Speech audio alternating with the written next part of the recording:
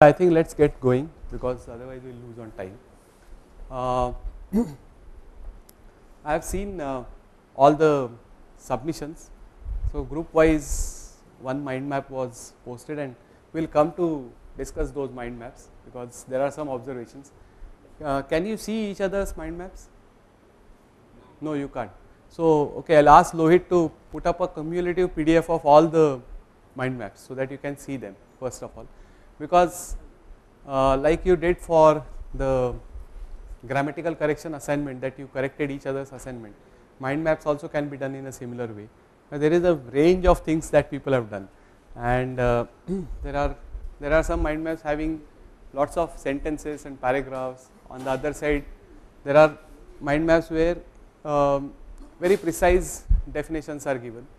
On one side, they have not specified what is the starting point of the whole talk. So everything looks black and white and 10-point Arial. So you can't make out from where is this originating, and everything is connected to each other in some way. That puzzle is taking some time to solve for me also, that where is the starting point. So these kind of things are happening in those mind maps. So that's fine. So going ahead,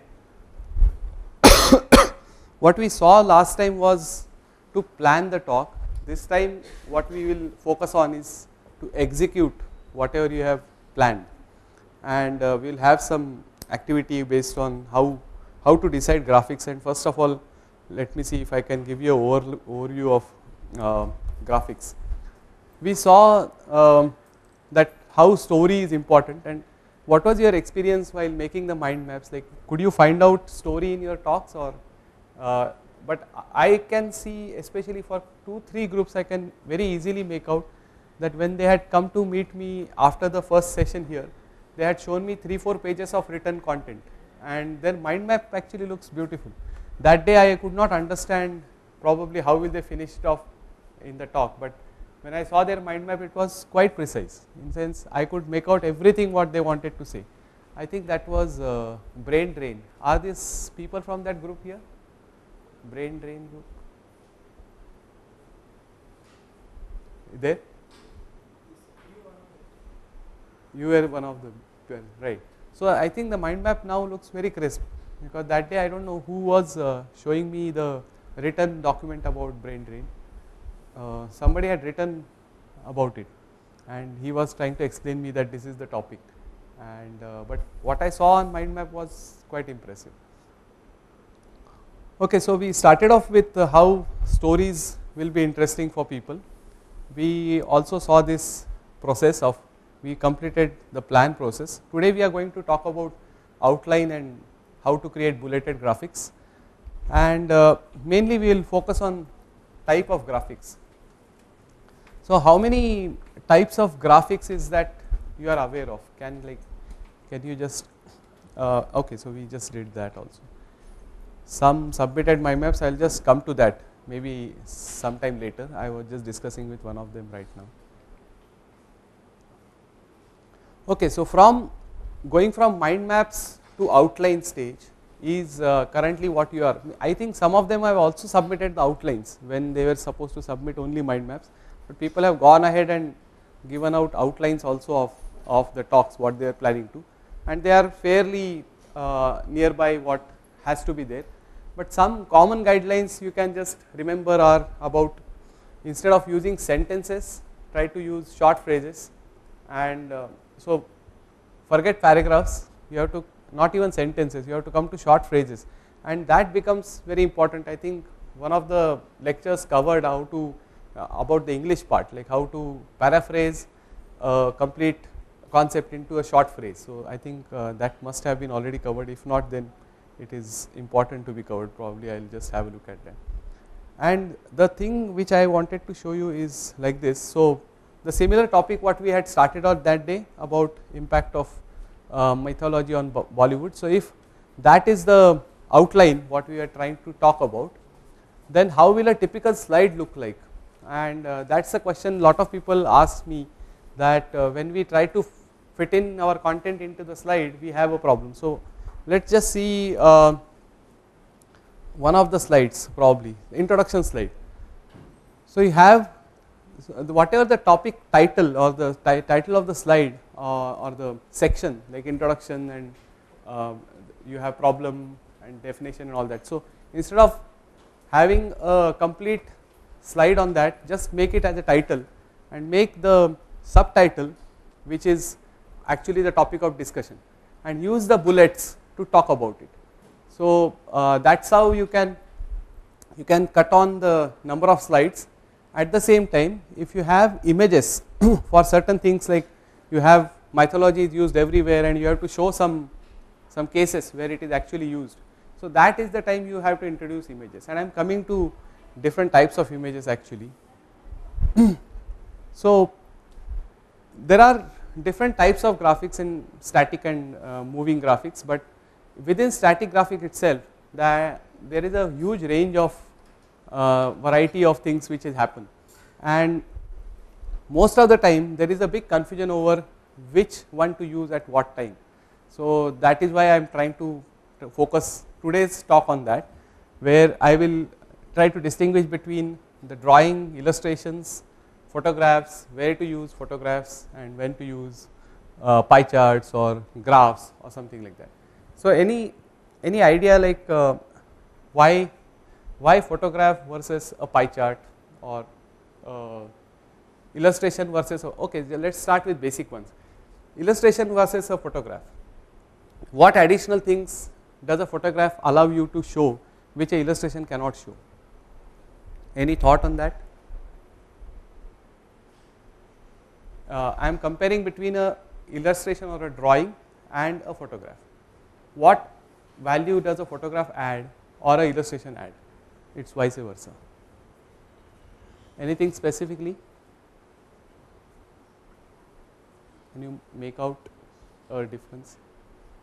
You all agree that photographs and illustrations will be different, right? But what will be the additional value of that? So suppose I have to show first step on moon. What would be the graphic I would try to use out of these graphics? So the talk is expedition to the moon. Which one? Photographs? Even further if you go, photographs, yes, but yeah, those days we had photographs probably, but we also have video, so you can use video. But if video is not available, photograph is the next best. So why photograph? Why not illustration?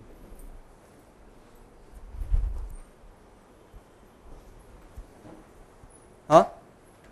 Anything? Proof, right? So it's more realistic. I can believe on a photograph rather than an illustration. So on the other side, if I have to compare two things, I will apart from the photograph, if there is numerical comparison involved, I will go for charts. I can go for pie charts. I can go for graphs, and so these are taken from a book called Graphics for Learning by Ruth Clark, and they have established a range of graphics, and their purposes are also mentioned there. So I am just showing you that range, how different types of graphics can be used for different purposes. The most commonly used and most badly used graphics are the decorative graphics. Most of the time people are giving a talk about military or something, and you find some majors clip art used there, or something on IT related, you will find one computer clip art used there, which is has nothing to do with the topic as such, but it's just there because people want to add image. So the rule says add graphics instead of text, and people just keep on adding clip art. So avoid clip art as much as you can, because that will not add any value as such for your topic what you are trying to say. But for decorative purpose, if you have to use, so this I have picked up from an article on how watching TV is developing sedentary lifestyle in the kids. So they wanted to, the article talks about various things, but the image has no relation as such in terms, because they are away from each other, like they show television, video games and some chips packets lying around. So all of that is covered in the article itself, but there is no direct association, or nobody can make out from the illustration itself why this establishment has to be understood by people. So there is no proof given for that. Then there are graphics called representational graphics, mostly consisting of photographs, but in modern times and especially for subjects which are related to com science and IT, you will have screenshots also as representational graphics. So whenever you want to talk about a software or application or a tool, then it's easy to tell you using a screenshot of that tool. So that's how you can use representational graphics. Then there is something very interesting called mnemonic graphics. Now there is a marriage between the text and the associated images with that.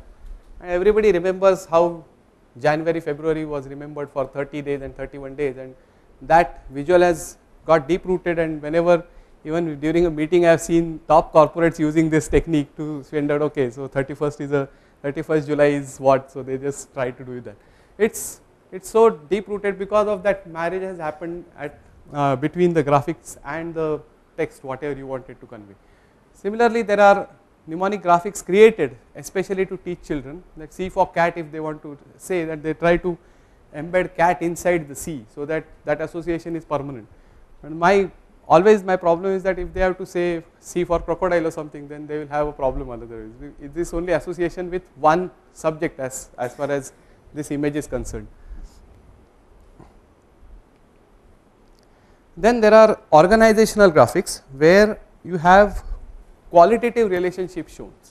So by qualitative, what I mean is you can easily see that hostel 12 and 13 is far away from main gate, and people staying there will have a problem going there in the night, but it will not tell you exactly how much time, because its map is not according to scale. It's just showing a qualitative image of what is IIT campus looking like, and you can just make out certain understanding out of these images, but you cannot predict very precisely based on these type of images.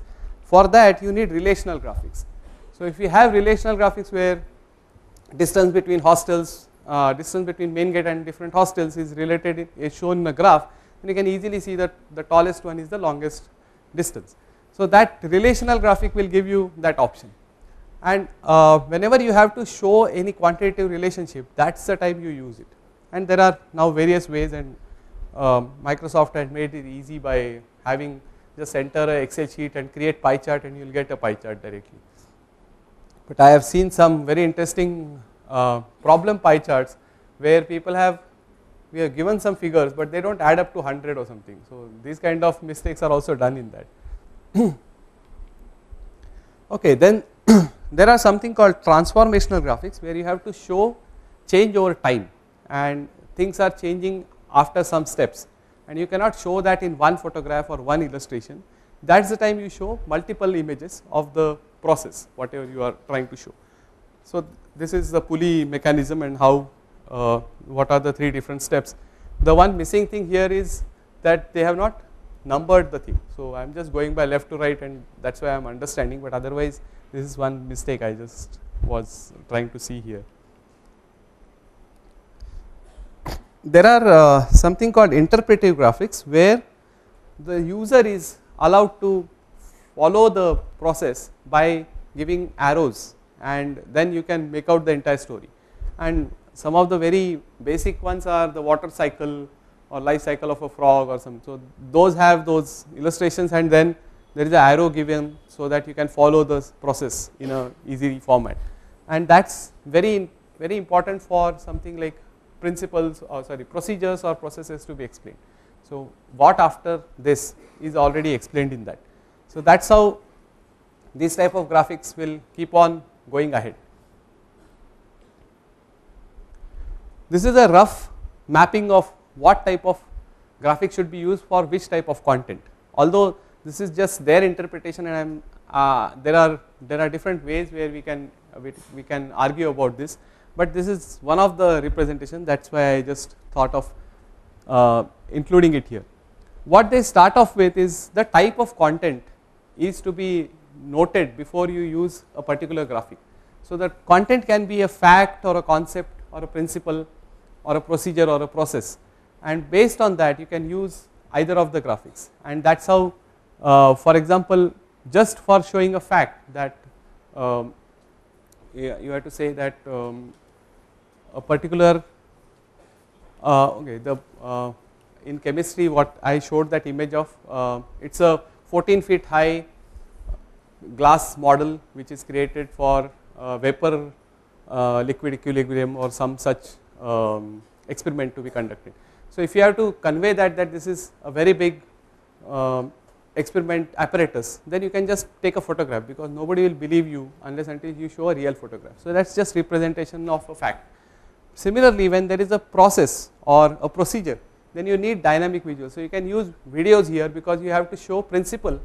Principle actually means that you have to also show the comparison video. So if I do this, then that will happen. So if you have to show that type of comparison, then you need motion graphics. You cannot do just with the static graphics. So this is a kind of benchmark considered in multimedia systems by whatever the people have already told, and Ruth Clark is one of the leading researchers in this area. So that is what it means.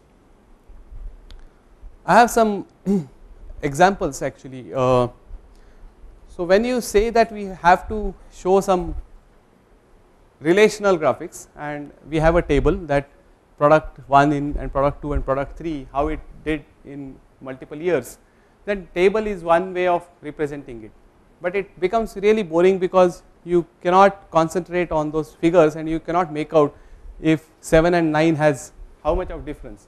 Immediately if it is transformed into a graph, then you can see the difference very clearly.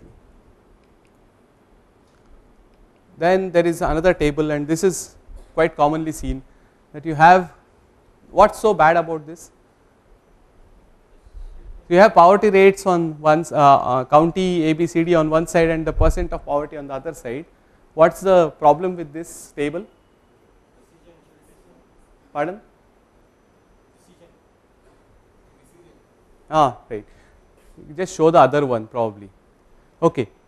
So what you see is the boxes are important because they can classify wherever you want a line in between. The alignment is very important, because when you have numbers like 11.12 and below that you have 22, which is not a decimal, then you have to convert that also to 22.00 and then write percentage, so that it is easy for people to understand. So as you see, the 8.4967 is rounded off to 8.50, and the left aligned will tell you that exactly they are all in one order. There are interesting graphs which are good and bad. For example, this graph, which was showing a population of a county, was having a range from 1940 to 2000, and if you see the increase has been from 5,000 to 10,000. What is the problem with this? The range is unnecessarily shown up to 50,000, right, when it is not reaching there. So probably the easy depiction of this could have been like this.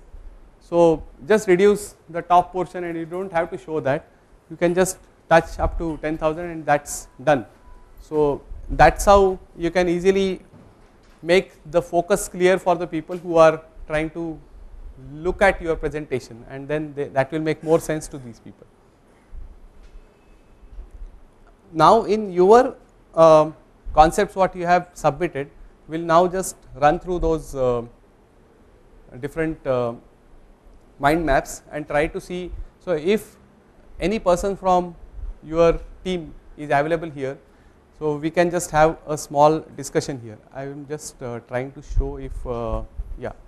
This is one more representation of, so when you have multiple phases to show and they are really verbose, so it is easy to pack them off into boxes and show that phase 1 ends here and phase 2 ends here and phase 3 ends here. So you can easily see the flow between the phases, which are otherwise very difficult to read. If you make a bulleted slide of this, then people will not remember what is the end point of phase 1 and what is the starting point of phase 2. So it is easy to put it up into boxes so that people remember that how phase 1 ends and how phase 2 starts. So I have some of the mind maps here, and I would like people to comment on that. Now this is by the group for accidental discoveries. Is that group here? Yeah, right. So they had tried to add on their timeline along with this, which is done by no other group, but this is good. And what I think was striking me was they had given enough importance to various science discoveries, the examples they wanted to talk about. Now they have marked like 7.5 minutes for showing these discoveries. They have also, I think, what is this 1, 2, these are the sections. Okay, so you start with introduction, then you go to motivation behind the talk, then describe 5 things, and then conclusion. So what is takeaway here? Not yet decided. Okay, okay. So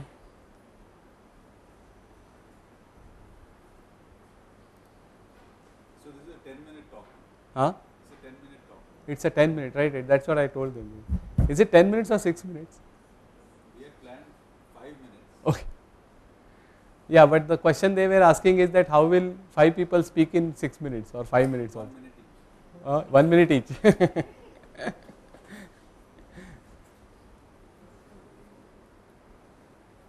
Okay. See, it's going to end up as a 5-minute video. So maybe we can argue that a 10-minute video recording can be edited down into a 5-minute video.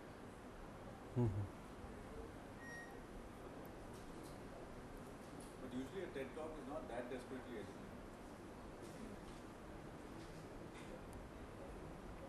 If I just compare the earlier one with this, what is the striking difference you find here? Can you all read this, because it's really small, but if I zoom it, it is getting pixelated. Keep as per your need. Which group is this? Ah, okay.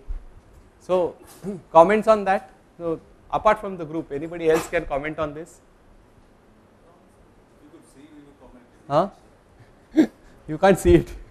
That's the main comment. So let it pixelate. Okay. Yeah, that's fine.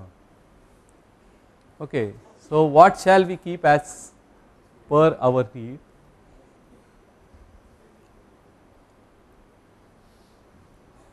Causes of spending unnecessarily, disadvantage, ways to improve, and advantages. So there is a kind of, that building up of tension and the release of. Yeah. So the bullets are fine. I think where we have a issue is this area probably. It's too much stuff for the kind of timeline we are talking about.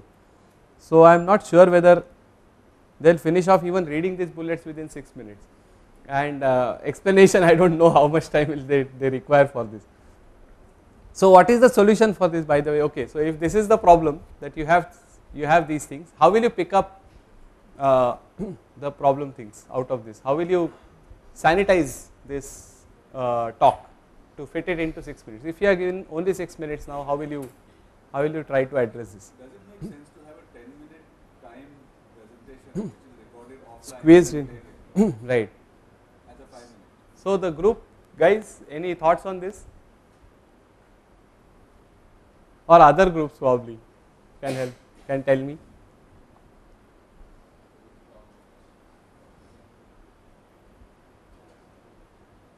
Anything from the group people?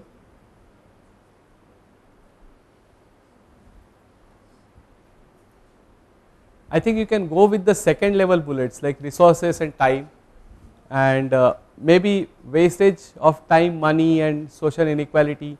So disadvantages of keeping extra has to be packed up into one big.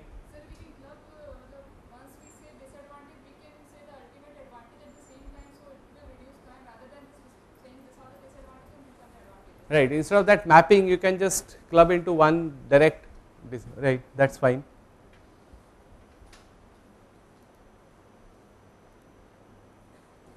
We had this one about table manners. Is that group here? Table manners group, back benches. Okay. So Any comments on this? Can you see this now? So you tried to have two distinct problems in this, behavioral and other problems. So why to title this as others? You can maybe give some definition to this also, because they are about utensils used and manners vary across geographical areas. So there can be two sub bullets within this itself, others. Can you create two bullets out of this, titles out of this? Probably.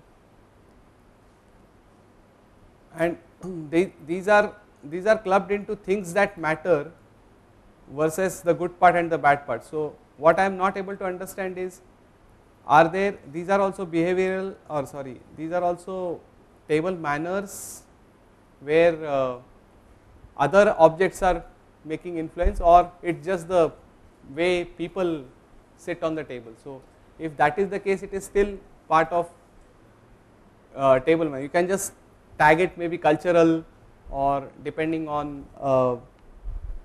cutlery used on table or something like that. So that will be easy for us to understand, since others will be a very generic title for people to understand.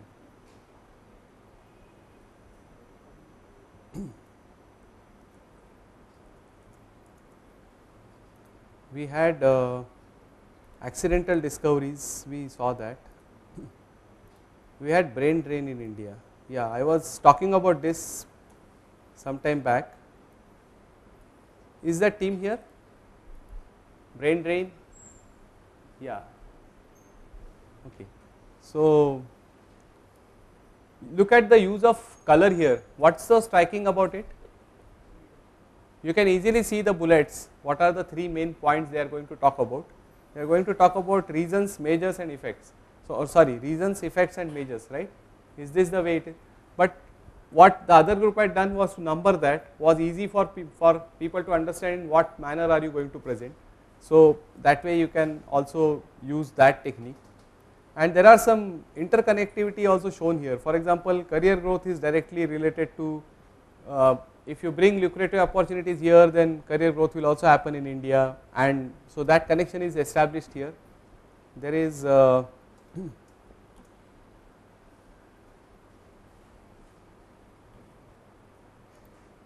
which are each of these tools and which is the better tool? Which are each of these tools and which is the better tool? Better tool. Because the others are very hierarchical and this is more graph-like. Right. Yeah, okay, maybe I feel that as an open question. If you ask me personally, I feel this way is more easy for me to think about rather than the organizational one. But yeah, open question. Which one is a better representation in terms of mind map? The representational one, where hierarchical, or open graphic kind of thing? Which one did you prefer? Like while doing it, what was your feedback? Open graphic? How many for open graphic? Like how many people like that? How many people like that hierarchical one?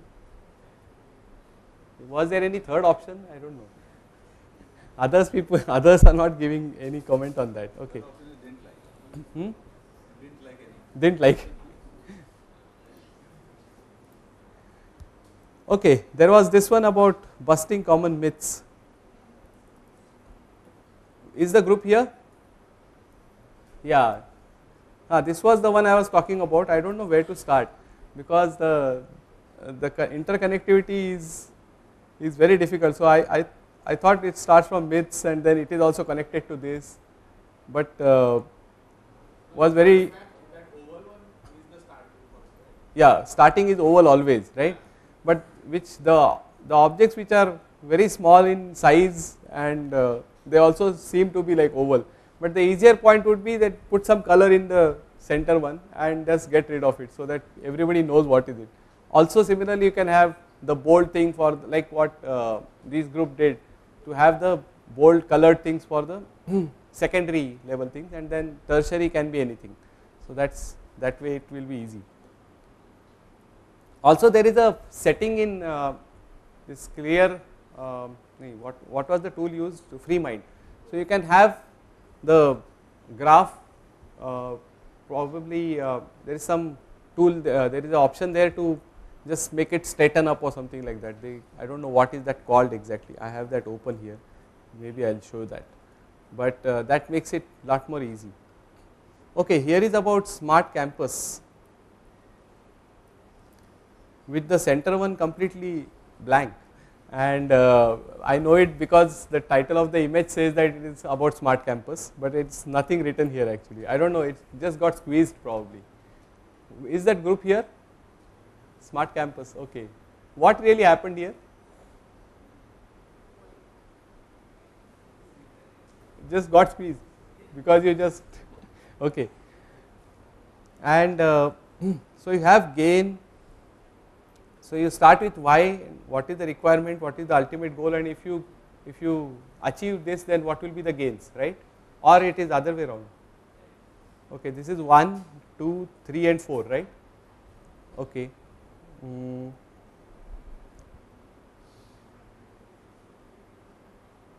can see the talks will have to be at least about 10 minutes each. Even that would be Yeah, every talk looks like a 10-minute talk. And we have to cover it in about 2 weeks, all the talks.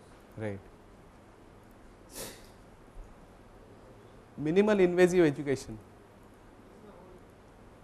Is this group here? Ah, right. Okay, so you start, this is the hole in the wall.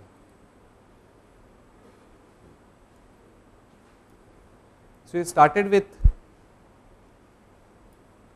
where do we start? Background? Actually, that is given in the next outline. Ah, there is a third page here, right? Ah, right. But there is one more thing. Out of this, we prepare the presentation, right? Background, huh? Out of this, we prepare the presentation, Right. right? But there will be 5 or 4 people, no, 6 people on stage, right? It's up to them how they want to use those 6 people, minutes because within they that, can be okay. actors also. They Yeah. can enact a scenario. Here is that option that somebody was asking me how do we perform for 6 minutes and everybody gets a chance to be on stage. So here is the option what Professor Kavi is suggesting, that everybody has to be on the stage. Now it's up to you whether everybody speaks or acts or does gestures or whatever, but it's a common performance finally. You can just say that I am a drawing board, I am just holding something, that's fine, but it has to be part of the presentation. So it's a group assignment, it's not an individual speaking there, and it's also not that I have done the slides so that's my participation, it's not like that, right? It's a good point to just make a point here. Just take the mic. Having 2 mics. Achha, nice, okay. No, no, take it. I'll just take this. It's okay. I'll take this offline. There's a design methodology called IDEO. Have you heard of the design house called IDEO? How many of you have heard of IDEO? Okay. They have a very innovative way in which they conceptualize a new product. Right? They go and talk to a lot of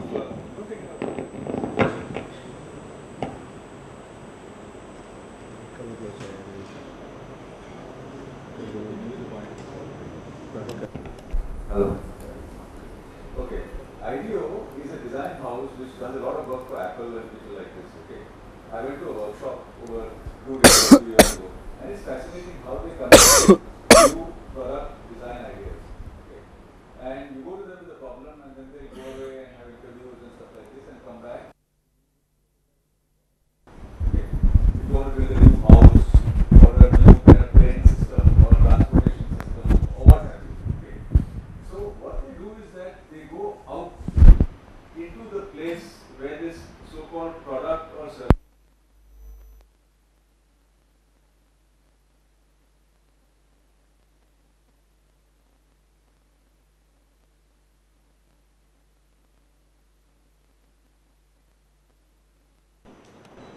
for that device or service to fulfill.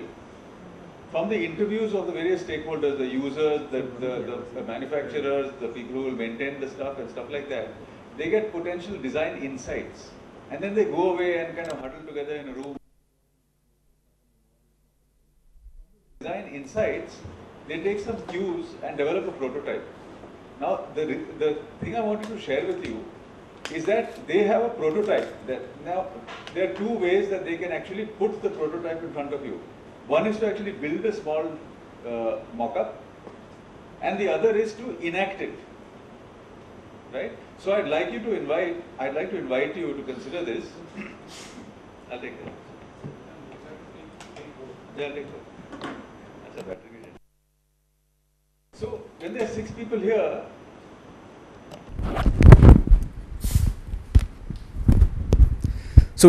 people here, you can express an idea in various ways. Don't feel limited by the fact that you got to put up a presentation and whoever comes here will read from the presentation or talk about those slides. It needn't be like that. You can much more effectively and entertainingly, if you like, express an idea by a little skit that you might perform here with the presentation slides as a background.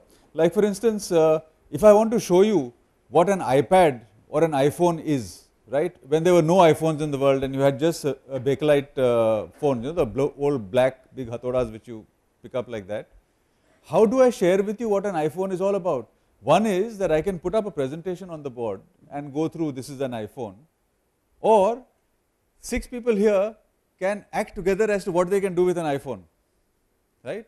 One chap says that, oh, I can call this and that, I'm browsing the web and stuff like this. Hey, there's a new service here, you want a bus? I'll go to this app and kind of push this here and do things. So, but just by enacting the fact that pretend that an iPhone is already there and you can hold a cigarette box or whatever it is or some other sort of thing in front of you and act as though that's the iPod or the iPhone, and through the inaction you can share the idea of what this concept is, right?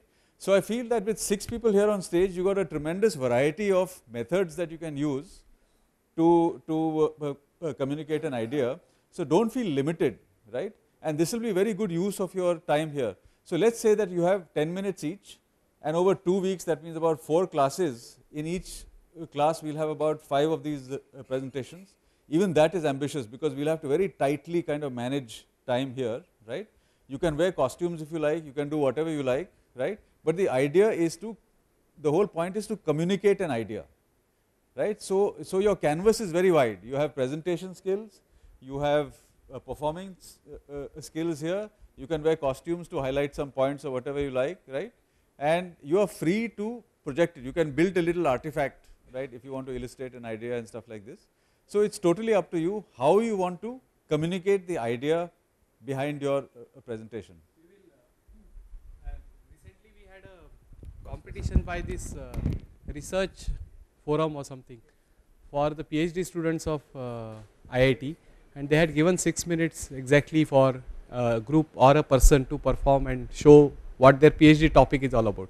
The winner of that was actually a skit, and we have recorded it. So we will put up that video for the benefit of so it was a chemical engineering group or something, and they did a really good job of that 6 minutes, and a very complex concept like something called soothe effect or something, which was enacted on the stage, which got the first prize. So we will put that video. Now for the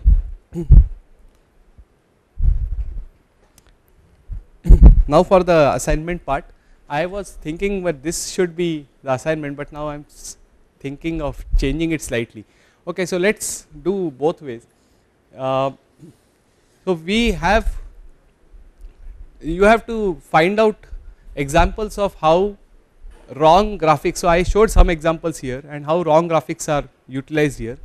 Go back to your own topics now. You have outlines, right? And you have to suggest what type of graphics will be used there. That is one.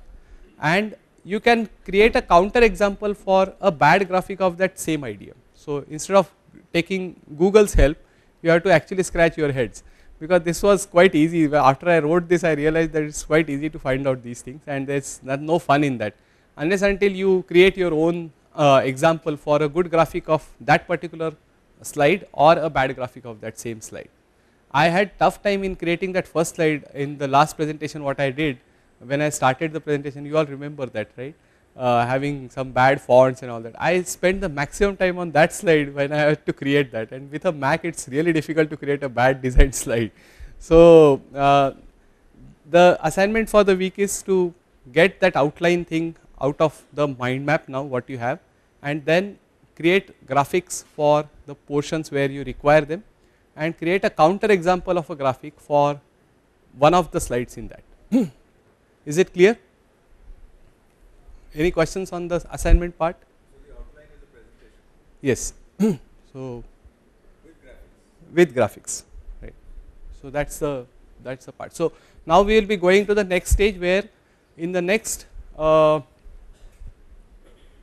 talk we will be covering on the impress part. So you can create black and white presentation right now, or you can create colored ones. That will give me some more handles to talk about the last part of impress, how to use color, how to use typography, fonts, how to use visual effects, transitions between the slides or within the slides itself, and what is the overall appeal of that. So that's what will be covered in the next classes. I don't know whether we will have a combined class or a mixed class again, that will communicate to you. But the assignment before that class is what you just now heard.